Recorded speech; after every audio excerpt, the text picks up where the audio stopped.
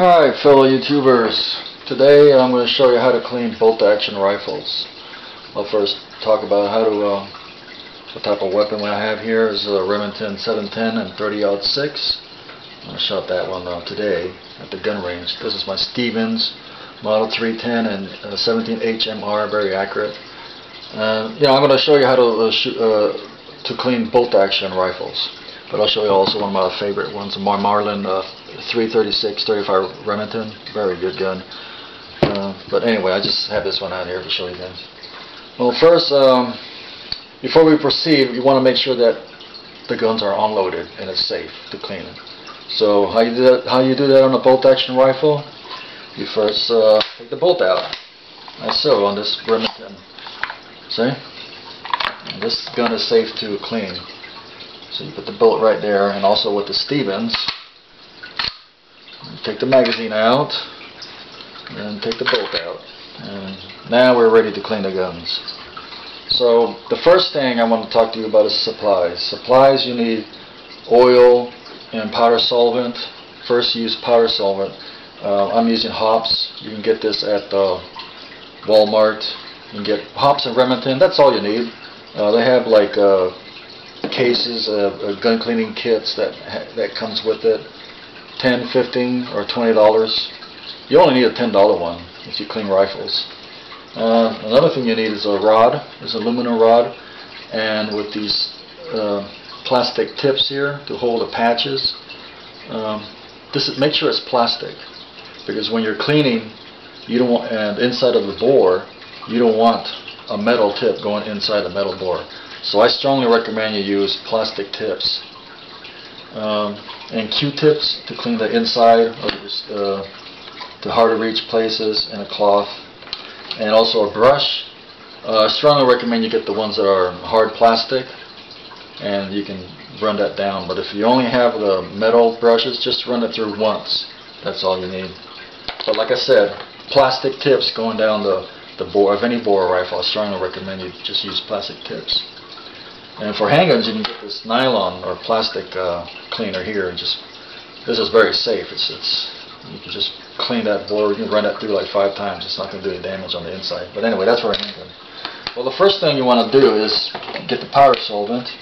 I'm going to clean my Remington since I pretty much shot that one quite a bit. I want to apply a little bit to a patch. And these patches you can also get at Walmart, a couple of bucks, or they come with a cleaning kit, a gun cleaning kit, like $8, $10, $15. Anyway, so the first thing you do is, once you have some powder solvent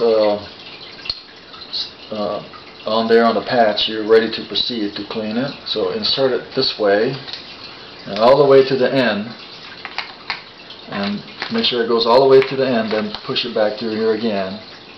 And do it a couple of times if you want to. One, and all the way out. And then you want to take it off, and you want to put the brush on here. So attach that, and then run it through here again like this. There you see. Now if it was a metal one, I strongly recommend only once and take it off there, but this is plastic. You only need to do it once or twice. Anyway, then you take it off again, then apply the patch, put it through again, and a couple more times. See how black that is? It's taking all the powder out. Then you want to change a new patch.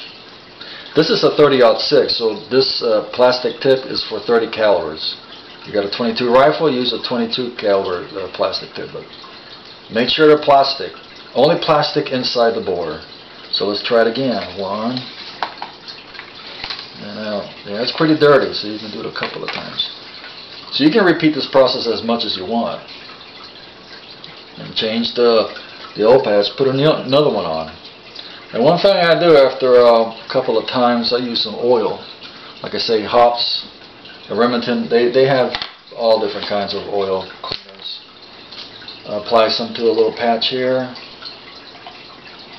and run it through one more time to put some oil and lubricate it or protect it from any rust. You do it a couple of times, that's it. And you want to run that through this way, not through the other end. The other end you can damage, if you run it through this way, you can damage the crown over time. But I mean, a lever action, you can't get away with that. You gotta put it through. And they also have just wood rods, which I should get for my lever action rifle. But this is a bolt action. You can just run it through like this. All right. Repeat that process for the other rifles. The one thing I like to do on this is use Q-tips. Q-tips work really good. Get those hard to reach places. See? On the inside all the way up to where the bullet goes in the chamber, you can clean with these suckers. And I like to make sure I get oil all over to protect it, so there's no rust anywhere where there's gunpowder, you know, possible it can go through. You can take the magazine out here, put some more on the inside. See? Put some on the magazine. I mean, you can clean this gun an hour. Do whatever you want. Okay, you can apply as much as you want. And one more thing you want to do is put some oil on a rag or a piece of cloth. You want to clean the barrel. See, like that. Like I said, you can repeat that process as much. So now we're going to take the Stevens. I've already showed you how to do it with the rod, but we're going to take a Q-tip